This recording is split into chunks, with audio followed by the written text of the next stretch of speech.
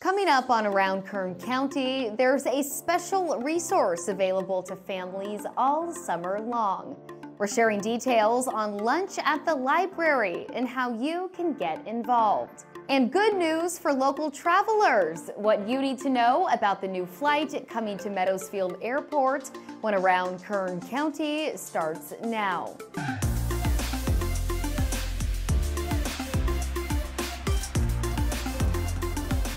Welcome to this week's Around Kern County. I'm your host, Ali Soper. The Kern County Sheriff's Office has added some new equipment to their canine unit thanks to a donation from Spike's Canine Fund. This nonprofit helped KCSO acquire 5 new custom-fitted canine protective vests to protect their working dogs serving in the line of duty. Having the proper equipment is imperative for these pups who put their lives on the line every day to serve our community. Within the last year, 2 police canines in Kern County were shot by suspects, as well as many other police dogs across the nation. This alarming trend led KCSO to update their canine equipment to ensure the safety of these valuable members of their workforce. Again, a huge thank you to Spike's Canine Fund for donating this needed equipment to protect our KCSO canines.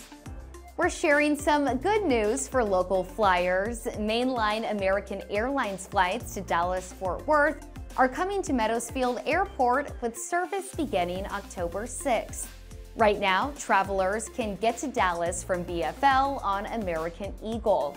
But we're proud of this expansion in service because it shows our airport is growing. American's mainline flights will be on a larger aircraft that will include first-class seating with added amenities as well as 50 additional seats for passengers. Currently, BFL flies nonstop to DFW, Denver, Phoenix, and San Francisco. You can book your mainline flights to Dallas right now by visiting meadowsfield.com, your gateway to boundless travel. If you're looking to start a business in Kern County, there's a new resource available to help you get the job done. Just check out our website, kerncounty.com, and click on the green circle on our homepage titled Business. This platform is designed to help local businesses and aspiring entrepreneurs, which is part of our county's strategic plan to develop and grow a thriving and resilient regional economy.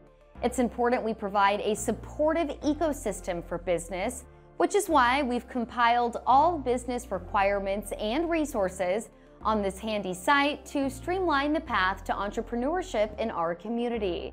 Again, just search kerncounty.com and click on the green circle titled Business to access local incentive initiatives, permits, and other resources.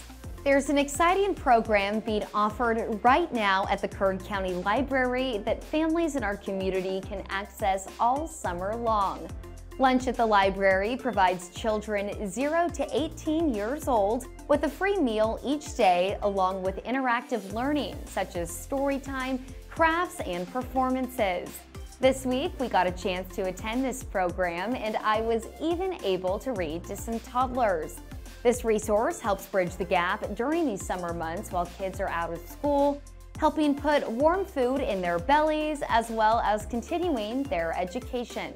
So Lunch at the Library is a really cool program because it's available for all kids at any of our library locations that are offering it. And the really cool thing is that it's a wonderful way to get families who maybe lose access to meals during the summer when schools shut down, but it's also a great way for families to kind of come together and enjoy the library kind of for a full day outing.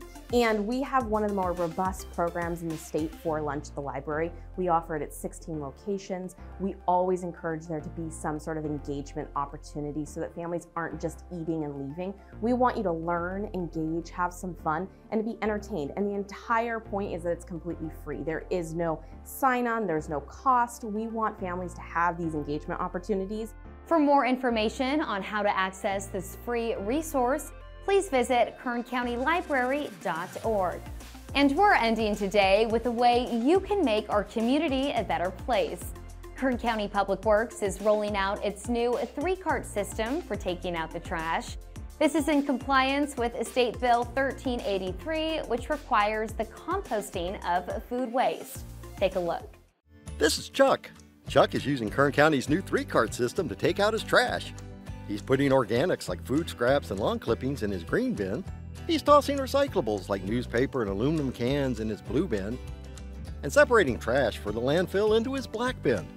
Let's work together to be like Chuck and keep Kern County clean for years to come, because it isn't a waste, making our community a better place. For more information, visit kernpublicworks.com. And that does it for us on this week's Around Kern County.